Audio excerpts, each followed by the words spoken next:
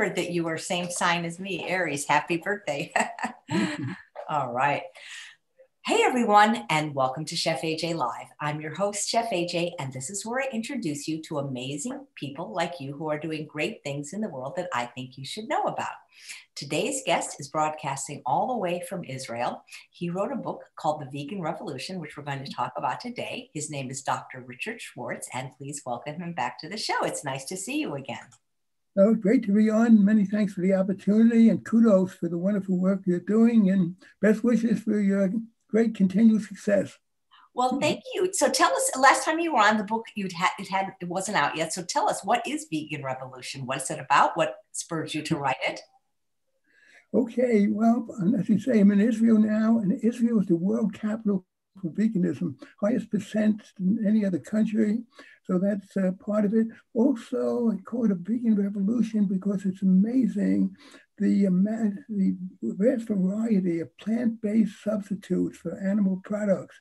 Some of them have the look, texture, and taste so close to the meat product that people have been eating meat for years and years can't tell the difference.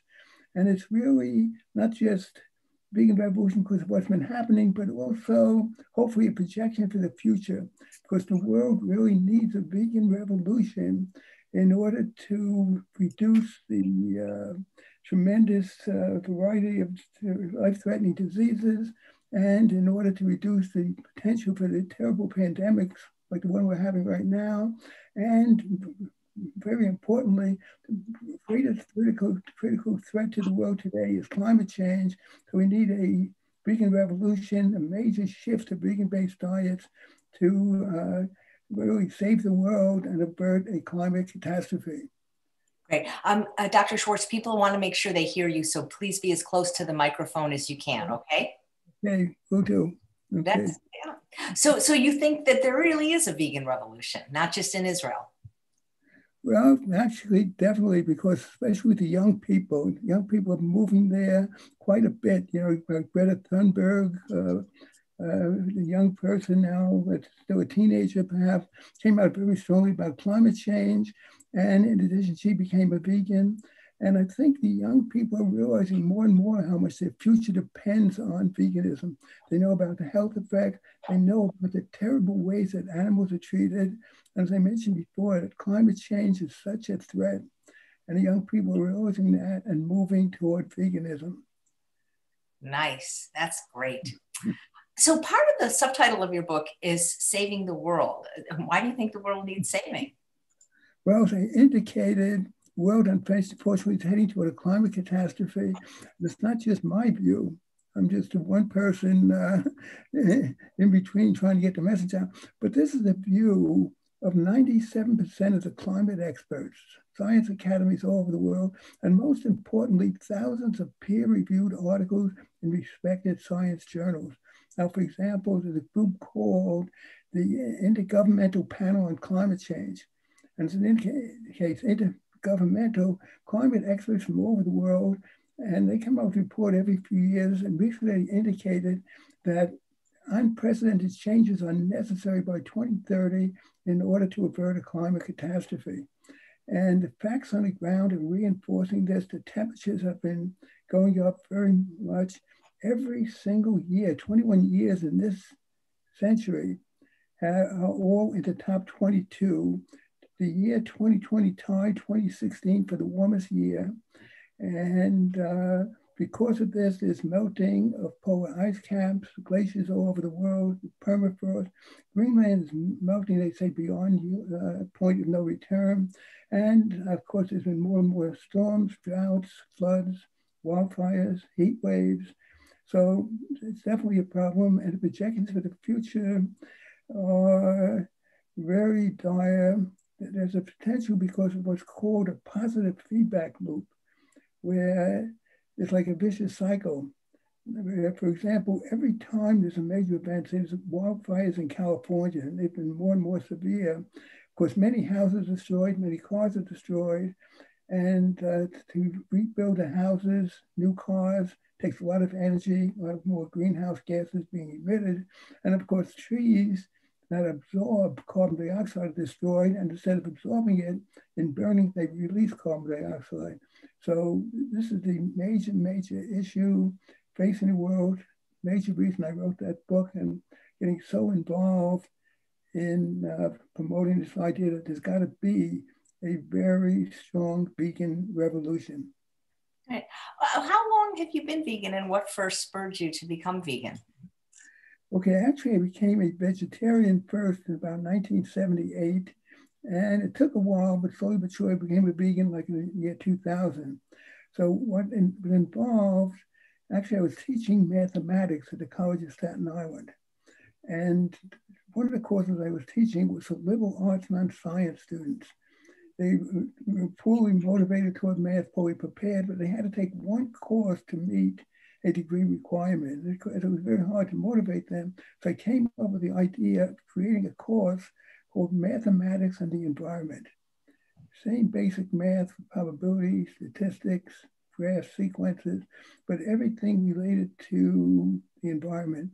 And one year we were discussing world hunger, and I was thinking, millions of people dying, it's unfortunate. I guess the world just can't produce enough food. Then I read this wonderful book by Frances Moore Pay, you may be familiar with, Diet for a Small Planet. And she pointed out the wastefulness of animal-based diets, where, for example, in the US, scandalously, 70% of the grain produced is fed to animals, while an estimated, the most recent figures I've seen, 9 million people are dying of hunger effects every year, and over 10% of the world's people are chronically malnourished. Making it even more scandalous, we take very healthy foods like soy and corn and oats, high in complex carbohydrates and fiber, and devoid of cholesterol and very strong, devoid of cholesterol and saturated fat. We feed them to the animals, we get just the opposite. No complex carbohydrates or fiber, very high in cholesterol. So realizing this, having discussions with the students more and more, after I took my own advice and slowly but surely gave up eating animal products, and it's led to me being a vegan now, and again, writing this book, many articles. By the way, I have 250 articles at a website. It's jewishveg.com, and then / and my last name, SCHWARTZ. That's a quick story. So you became vegan or vegetarian in 1978. That was a year after I became vegan. How old were you then? Let's see, 1978. Or maybe tell us how old you are now, if you don't mind, and then I'll do the math. I just had my 87th birthday. So what saves me, I was born at a very early age. I'm blessed with some very good genetics. My father passed away almost 100, mother in the late 80s. So very happy to be vegan and get this message out, because this is essential for the future of humanity. By the way, living in Israel, I've been blessed with 4 grandchildren getting married, becoming a great-grandfather with 2 great-grandchildren and 1 more on the way. And because of that, I see more and more the necessity of promoting a vegan diet. I wonder, what kind of world are we going to leave for future generations if what's been happening continues? And by the way, the temperature increase has been just about 1.1 degrees Celsius or 2 degrees Fahrenheit since the beginning of the industrial age.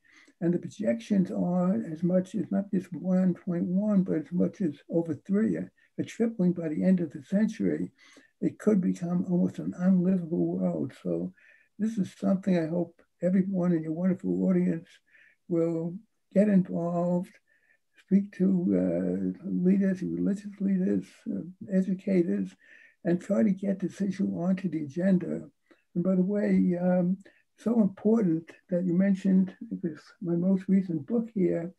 If anybody contacts me at Veggie Rich, one word, VEGGIERICH@gmail.com, I'll be happy to send complimentary podcasts with that book of the full text and the cover picture, So I want the book to get to as many people as possible. Hopefully it'll start many respectful dialogues and help shift our imperiled planet onto a sustainable path. That's amazingly generous of you. Thank you. I'll put that in both the show notes and the chat. So guys, email him for the free book. That's amazing. So it sounds like you were in your 40s when you made the switch, and you seem like you're in wonderful health now. It's been over 40 years.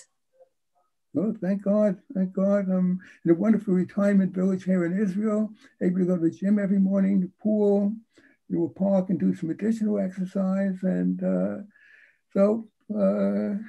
very thankful for every single day. And that at 87, I can still be active and doing more and more. By the way, as we speak here on April 21st, tomorrow is Earth Day.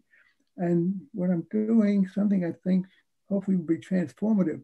I have organized what's called a teach-in with 21 very amazing people, rabbis, educators, environmentalists, vegetarian activists. So we're going to have a Zoom event. And if anybody would like to attend that, it's going to be starting 12:30 U.S. Eastern Time.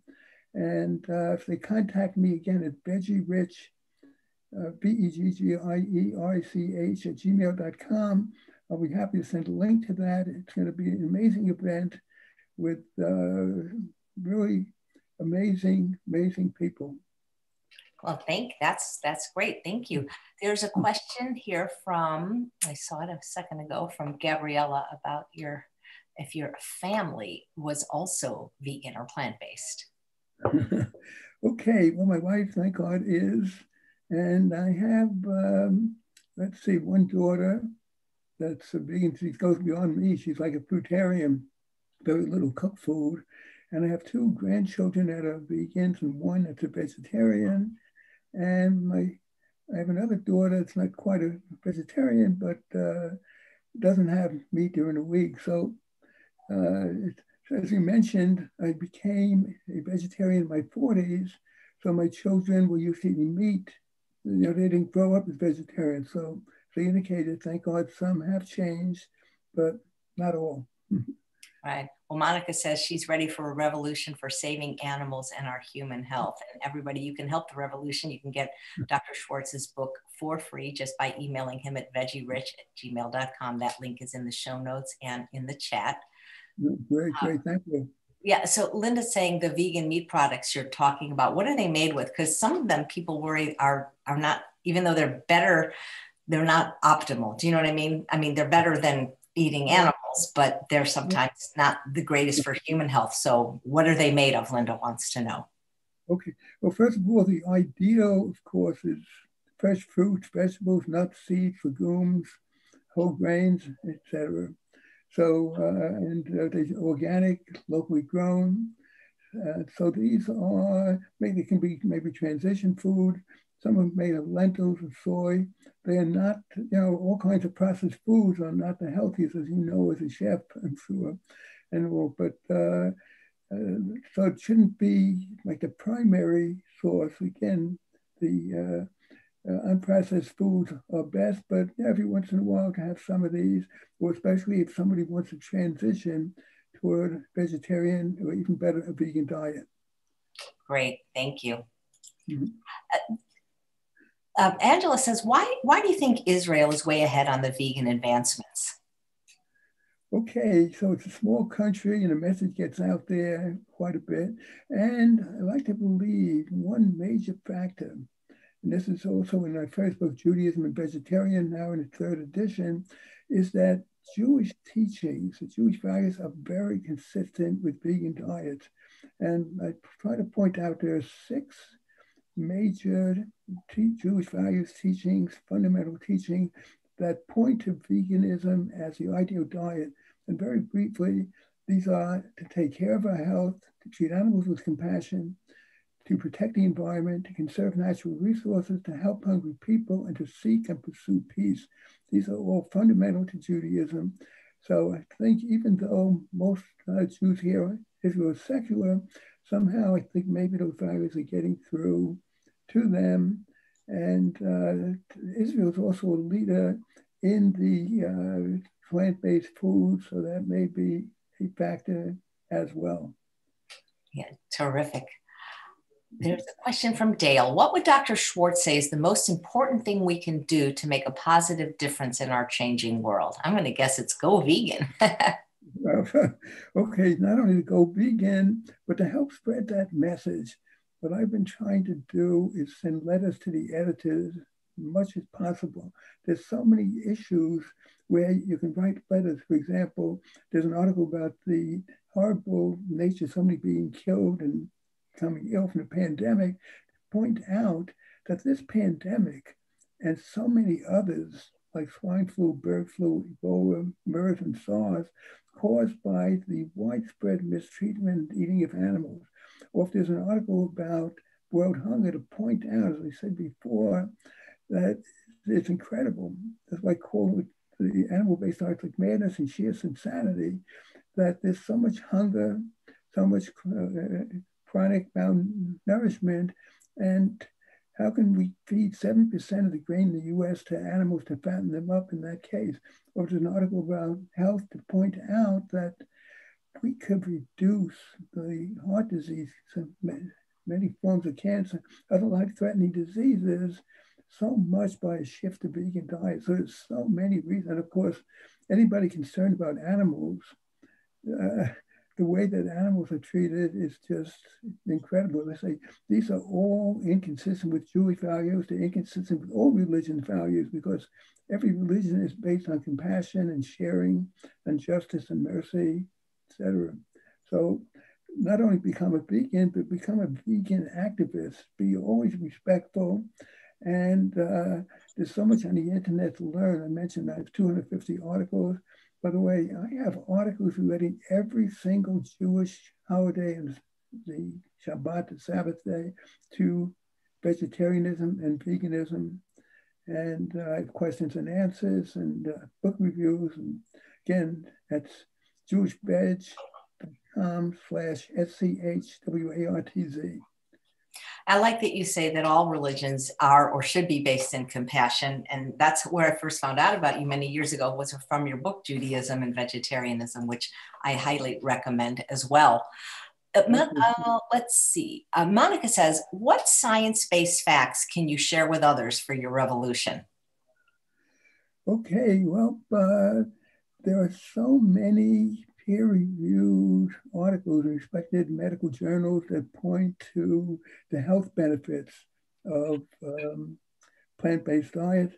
And just a couple of studies I can mention. It's a Dr. Dean Ordish out in California, and he decided to try to see, can we reduce or even reverse heart disease, not with the usual drugs and surgery, but with really shift to plant-based diets along with other lifestyle changes.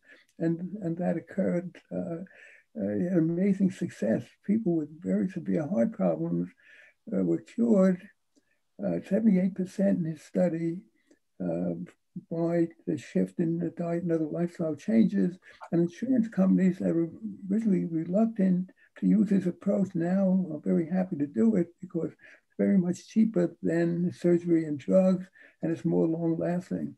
And in terms of climate change that I've been stressing, as I said, thousands of peer-reviewed articles pointing to the fact that climate change is a major threat caused by human beings, and that we have to do everything possible to make sure that we reduce climate change.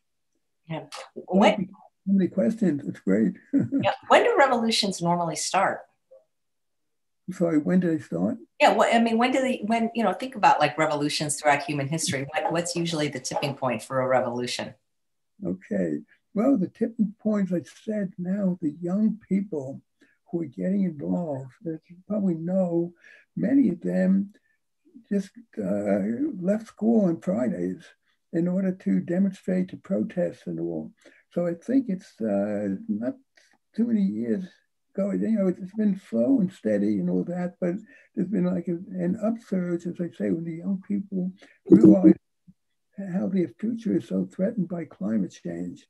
and recognizing especially how terribly animals are treated, quite contrary, as I mentioned and you repeated, compassion is part of every single religion. So many people are into religion, but if you talk about the great values that religion does have, and in effect next door, animals being mistreated, there's an inconsistency there. So thankfully, the young people and more are recognizing this and moving toward veganism and other positive lifestyle changes. Thank you. Why do you think it's important for people of the Jewish faith and really any faith to be vegan? Okay, well, it's essential again because in order to have a decent world for future generations, and I have another book, by the way, called Who Stole My Religion? And it's very positive on Judaism, but it indicates that Judaism is a radical religion in the best sense of the term, with great teachings on compassion and sharing and justice and environmental sustainability, but unfortunately it's not being practiced enough. Now, I should mention there are many Jewish groups and individuals who are doing great things, but the vast majority not doing enough on that. So it's important that Jews be vegans, partly for a better world, partly better for the animals, for their own health, and also to put Jewish values into practice in the best sense. Nice. One of the subtitles of the book is Revitalizing Judaism. Why do you think Judaism needs revitalizing? Well, there too, Judaism is a radical religion. We have some amazing teachings on pursuing justice and pursuing peace, being kind to the stranger, by the way, 36 times in the Torah, the Jewish scriptures, that is indicated, and love thy neighbor as thyself. And it indicates, for example, that human beings were put into the Garden of Eden to work the land, but also to protect it. So we have these teachings, and Jews should be, many are, but not enough, be in the forefront of efforts to revitalize Judaism and create a better, more just, compassionate, more humane, more peaceful, more environmentally sustainable world. Linda has mentioned in the chat that it's a lot easier keeping kosher when you're vegan. Oh, absolutely, absolutely, because you don't have to have the two sets of dishes, worry about mixing meat and milk. And one important thing about that, I discussed this a little bit in the book, there have been, unfortunately, many scandals in the kosher meat industry. You know, when you have millions of stores all over, kosher supervision. I'm sure most kosher supervisors are very ethical, but there's always a chance of making a mistake.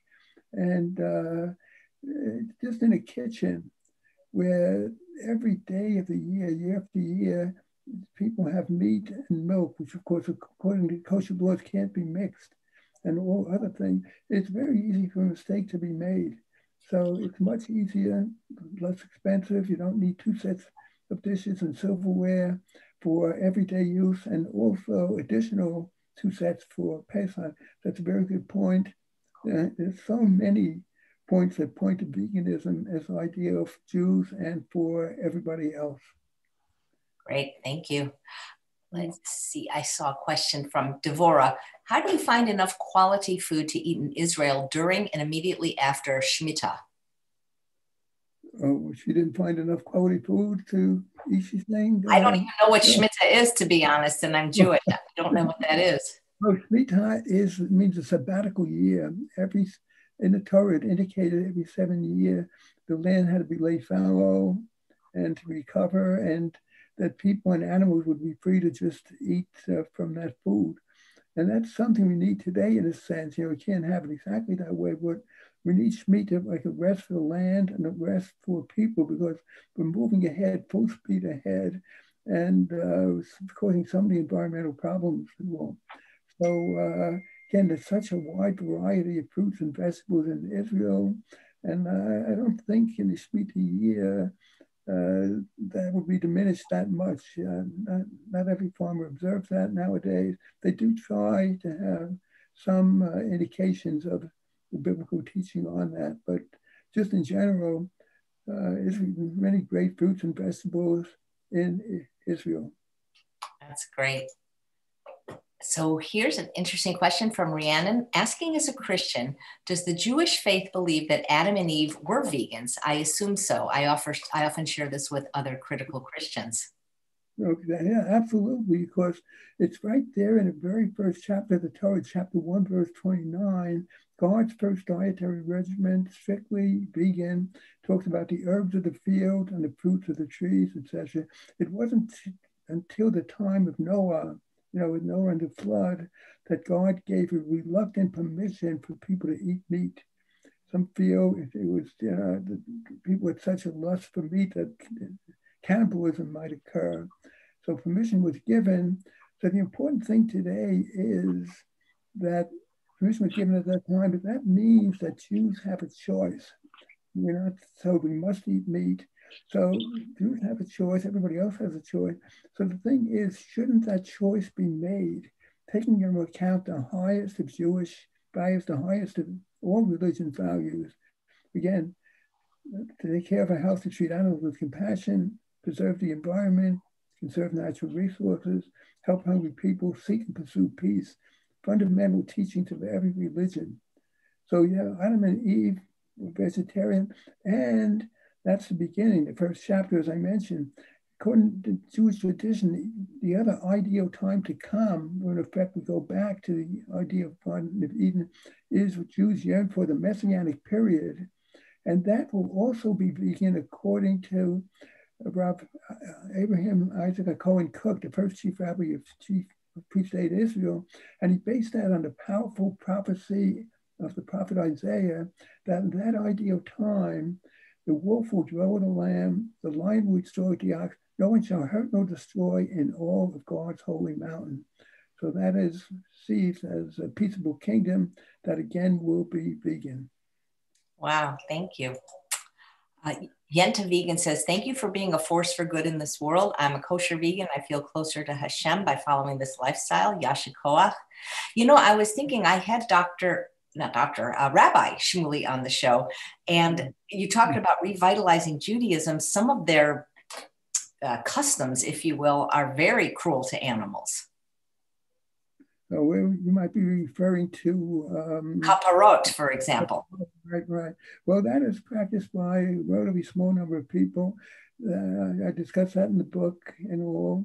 And there are Jews and others that are trying to change that. By the way, Kaparot, right between Rosh Hashanah and Yom Kippur, that can be practiced not by swinging the chickens over the head and killing the chickens, but by the donation of money. So that's why we're pushing that. It's like symbolically shifting sins away and all, and it can be done in other ways. So it's unfortunate that some, even I mentioned vegan, the capital of the world, but still the vast majority of Jews eat meat, and some wear fur coats and all.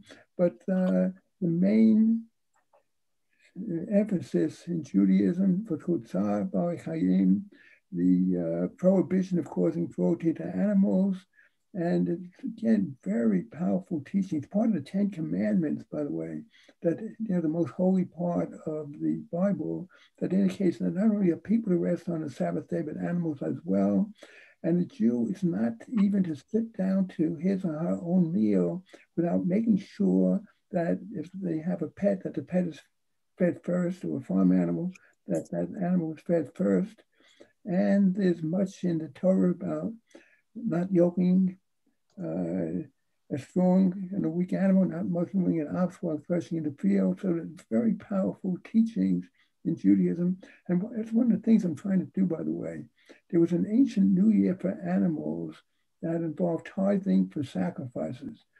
So I'm trying, along with others, to renew that ancient holiday, but to transform it into a day devoted to increasing awareness of Judaism's powerful teachings on compassion for animals and how far the realities are from that today. And there's a precedent there with what's called Tu B'Shvat, another ancient Jewish holiday, a New Year for trees that's been revived and is becoming more and more popular. Wow, great. Well, I mean, the kosher slaughter of animals to me is not necessarily any less painful or humane than the way it's done in factory farms. Do you think it's Do you agree with that? Well, actually, shechita, which is Jewish kosher slaughter, was designed to minimize pain. And for example, in the factory farms, there's a tremendous turnover. Very often it's immigrants desperate for work who become slaughterers. And there's the most rapid turnover in the non-kosher slaughterhouses. So a pious person has to be the person, the so-called showhead or slaughterer, saying a special blessing. But unfortunately, because today it's such a mass production situation that the kosher slaughter, the shechita, is not carried out in the ideal way. There have been abuses. So as President Emeritus of Jewish Veg, in that group, we oppose all kinds of slaughter, but we do oppose shechita when it's singled out. There's a wonderful book by Gail Eisner called Slaughterhouse, which points out the very horrible conditions, and they try to stun the animals, often it doesn't work, and horrible things happen. So shechita was designed to minimize pain, but often doesn't work ideally because of the tremendous speed in modern factory farming. Great, thank you. Linda says she feels that being vegan aligns better with the Torah and kindness. And Susan says, Dr. Schwartz is amazing. He's done so much for veganism. I've seen him speak before, powerful message. And several people watching said they actually saw you speak at Vegetarian Summerfest in 2005, and you arranged a Shabbat dinner while you were there. Oh, yeah, you always love that. And out of Israel, of course, I can't attend that, but I used to, and wonderful, wonderful occasion. And yep, 2005, by the way, that group, the Summerfest, North American Vegetarian Society, I think it was 2008 perhaps, they inducted me into their so-called, then it was a Vegetarian Hall of Fame, I think now it's called a Vegan Hall of Fame. So it's a wonderful, wonderful group, and I really enjoyed speaking there. So I'm glad some people remember that. And, I didn't realize you were a past winner. I have my award on the wall. I won it in 2018. Mazel tov. That's great. It's great to be in company with you. Well, same here. Thank you. Yeah. So here's a question from Barbara. Can you explain what the word that is usually translated as dominion means in Genesis? Okay. Actually, the chapter 1 of Genesis, that is one of the things that's been misinterpreted to a tremendous extent with very harmful effects. Dominion does not mean to find, do whatever you want. That is interpreted by the sages as responsible stewardship. And some of the proofs after that, I think that's chapter 1, verse 26 or so in the Torah. Shortly after that's chapter 1, verse 26. In a couple of verses right after that, chapter 1, verse 29, we are forbidden to eat animals that we mentioned before. That strictly vegan, vegetarian dietary regimen was established. And shortly after that, chapter 2, verse 15, as I mentioned, the human being was put in the Garden of Eden, Gan Eden, in order to work the land, but also to protect it. So again, the important thing is some people have taken dominion, which says, we have dominion over animals, to carte blanche, do whatever you want, but it's really just the opposite. It's just like a mother has dominion over a baby, but of course that doesn't give the mother the right to mistreat the baby. Or if you hire a gardener, they're given that gardener dominion. They're the expert. They know when to fertilize, when to seed, when to prune the trees. So you're given that gardener dominion over your garden, but certainly that is responsible stewardship to protect it and not to abuse it. Right. Thank you. Rowie Katz says, this is a cool interview. I used Dr. Schwartz's Judaism and Vegetarianism book back around 1997 for my rabbinics midterm and making vegan tefillin. A short story, if the Mishnah specifies leather is the only kosher material out of which to make tefillin, then let's wait till we can custom print leather. Yeah, I think Judaism needs an update, especially if they want more people to join, because it's... Okay, well, the ideal thing, by the way, in terms of tefillin, for example, is for what they call HealOur mitzvah, to enhance the mitzvah. That leather should come from an animal that was not mistreated and died a natural death. So that would be like continuing the Jewish tradition, which of course, when the Torah was given, the Jews were farming people, shepherds and everything. So that's what happened there. So the ideal would be, again, if that can be whether made from another source and all, but if it could be from animals, the ideal that were not cruelly treated by the natural death. Unfortunately, the industry, that wouldn't be profitable for them, so that unfortunately has not been happening. Wow. Well, they're going to be able to do everything soon. Grow meat. They grow meat in the lab, so they probably could grow leather. So would that be acceptable once they start doing that? So far, it's just leather from the animals. So well, I hope, as I said, Judaism has such strong teachings on compassion for animals that if people become more aware of it, if we can get that New Year for Animals reestablished, get that message out that unfortunately there's so much in the Torah because they were a people on the land farming and all about which animals can be eaten, how they can be killed and all, and about the sacrifice. But hopefully that will change. Maybe it will change in the future. But right now it's only from animals. But ideally, maybe it can be from filling passed on from others or used filling or something like that. So minimize it. But the amount involved there is so small compared to the billions of animals that are killed for the food. So that is another factor.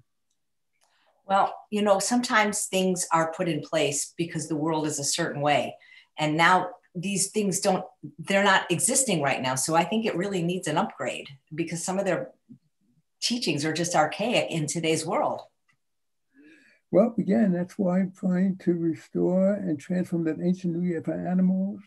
That's why I write my books or the articles to try to indicate that Judaism has such powerful teachings and to have new traditions like, as I said, the New Year for animals, and to increase awareness through the teaching that I mentioned coming up, and to get people to recognize that, as one of the questioners mentioned, that veganism is the ideal for Judaism, most consistent with Jewish values, and trying to get the rabbis to recognize this. The rabbis are the most dedicated people doing it all they can to get Jews more involved in religion, but somehow, with many great exceptions, but still too few, rabbis not speaking out enough on it, maybe because so many of the congregants are so involved in the eating of meat. Yeah, that's a shame. So Willem says, how would Dr. Schwartz approach to those people who dogmatically and blindly insist that God put animals on this earth as food for people and animals also need to be sacrificed in ceremonies? Sacrifice how? In ceremonies. They're still doing that? Oh my. No. After the temples was destroyed in 70 in the Common Era, there's no more animal sacrifices. It is mentioned in the prayers and all. So when that happened, rabbis indicated that could be great substitutes in terms of prayer, especially doing good deeds and repentance and things like that. In terms of the people who are saying that God put the animals here, first you have to take into account again the very first chapter of Genesis, chapter 1, verse 29. God's original intention was that people should be vegans. And there was reluctant permission. Some think, by the way, after the exodus from Egypt, when the Israelites were in the desert for 40 years, there was another vegan approach. That was in the miraculous manna or the manna from heaven, said in the Bible to be like coriander seed, having whatever taste people like the best. Something like the modern soy, can be converted into a veggie burger or even called a cheese kind of cake, et cetera, et cetera. So again, God's first intention that people be vegetarian, permission given very reluctantly. But again, we have a choice, and the Jewish values point to that choice being that Jews should be vegans. Yeah. I have an idea. Why don't we revitalize the 10 commandments and make number 11, thou shalt not eat, wear, or experiment on animals? Well, I'm all for that. And it may not be part of the commandments, but it is consistent with the Jewish values. Again, when there are so many great substitutes and people can be well malnourished, maybe there were times in history where, because of flooding or whatever, there wasn't available the plant-based nutrients and people had to eat meat possibly. But today, there's so many great choices. You go to the supermarkets, the health food stores, any local markets, and so many fruits and vegetables in such great abundance, such sweet tasting and all. And it's time to break that habit.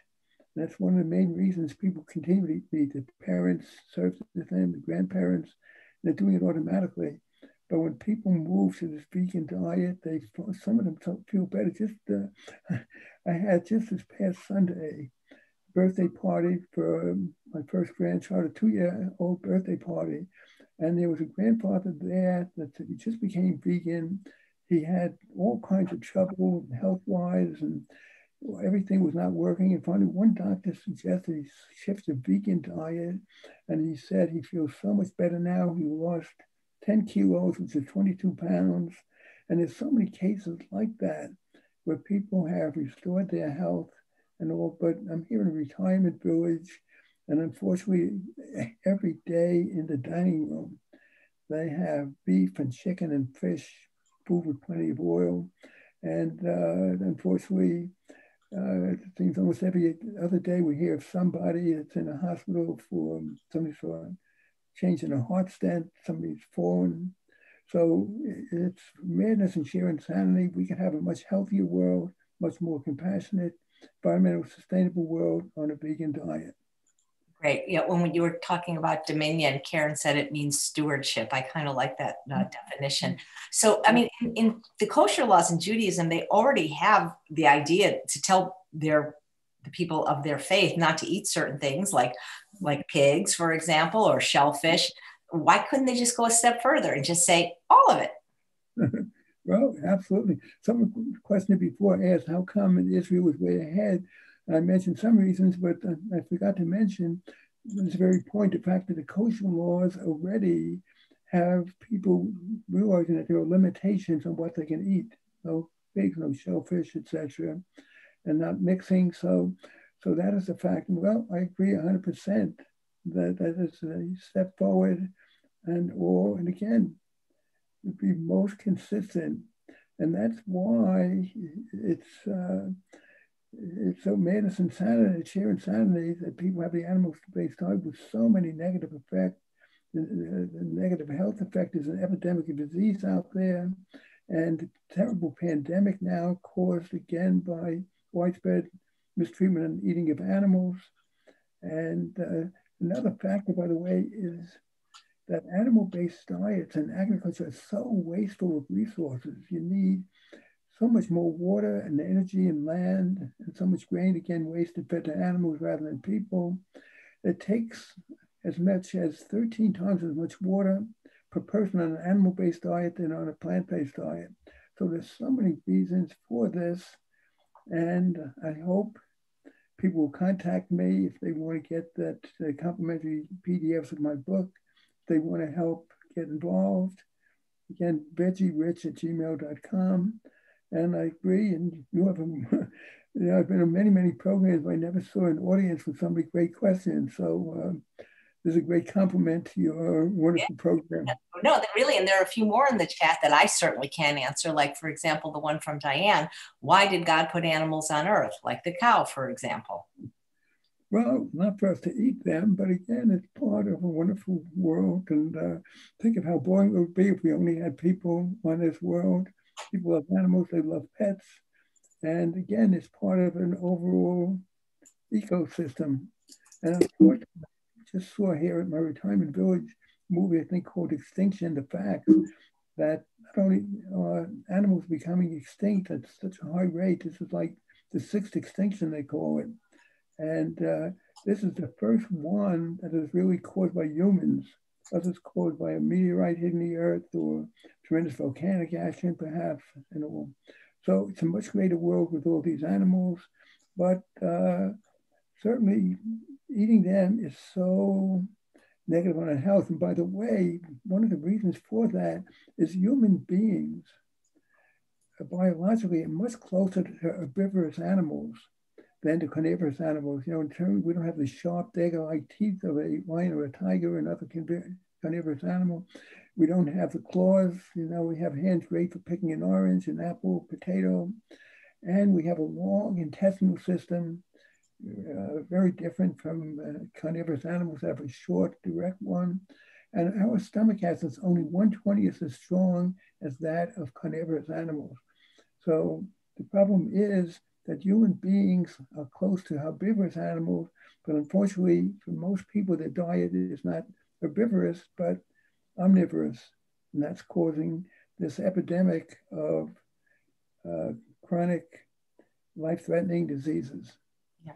You were one of the associate producers on the documentary A Sacred Duty. Is that somewhere that people can see that if they haven't seen it? Oh, yeah. This is a wonderful, wonderful documentary. Came out in Israel in 2007. Yeah, people go to A Sacred Duty, one word, asacredduty.com. They can see it. Or if they go to YouTube and do a search, they can see it. And that was produced by a multi-award producer, Lionel Friedberg, who did it as a labor of love and dedication, not one penny of professional fee. And we've given out over 40,000 copies because the message is so strong on that. And I think it's more relevant than ever before. So I strongly suggest that people go to like sacredduty.com and see that movie. It's exactly 1 hour, and it reinforces many, if not all, of the message I've been trying to bring out in this wonderful interview. Right. Hey, Lewis said he got his tefillin pre-owned. That is a great idea. Sure. Then you don't have to. Yeah. I love that. So here's a question from Manica, excuse me. Are there any cultures you can speak on that currently are vegan by nature? Well, in some religions, like in India, I mentioned Israel is the world capital of veganism, but in India, there's a much higher percent of vegetarians, but many of them are very much into dairy products, so they're not vegans. So there are religions like the Jains, many in India that are much into that, and there probably are some small cultures in different parts of the world that are vegan. So I suggest doing a Google search, an internet search to find out more on that. Yeah. Jeffrey says, why do people say they love animals so much, yet do not think twice or give a thought about eating them? Why the disconnect? Yeah, I mean, that was one of the very first things. I mean, once somebody said to me that exact same thing, Jeffrey, if you love your dog so much, why are you eating that animal? I literally, like, the next moment became vegan. I'm like, you're right. Like, yeah. Well, I have a sign right out from my door with that exact point. It says, if you love animals, stop eating them, go vegan. And somebody wrote a wonderful book. I think it was, Why Do We Pet Dogs while we... why do we love dogs, wear cows, and eat pigs? Melanie Joy, Dr. Joy was on the show in February. Yep, very good. Wonderful. Yeah, I just want to thank Angela Roberts for her kind super chat donation. Thank you so much. Wow, I can't imagine what it's like in Israel with such a huge vegan community. I don't know if I'll ever get there, but it sounds amazing.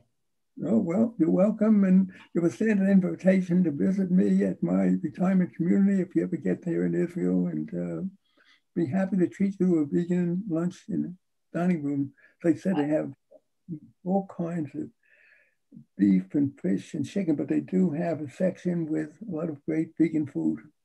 That sounds great. Any final thoughts on veganism, vegan activism, how we can support your work. I know that you're generously offering your book, and I'm putting that not only in the chat, but in the show notes so that anybody that sees this at any time will be able to get a PDF of the book. And I hope everybody watching today will simply email Dr. Schwartz for that.